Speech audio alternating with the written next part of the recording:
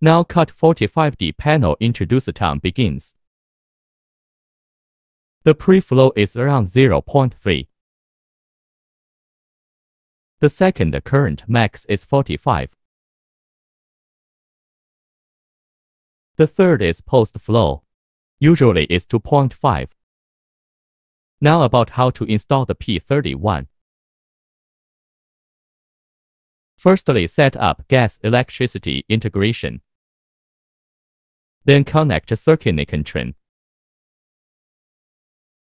Finally, ground clamp connect positive pole. Later, introduce 12-volt functions. Press torch to work. Stop working without pressing torch. Fault. Press and without pressing torch for torch work. Stop torch pressing. Machine stop working.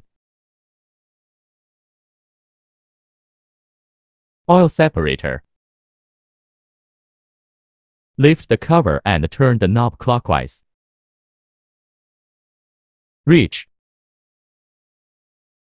0.30 for pressure. Press again OK.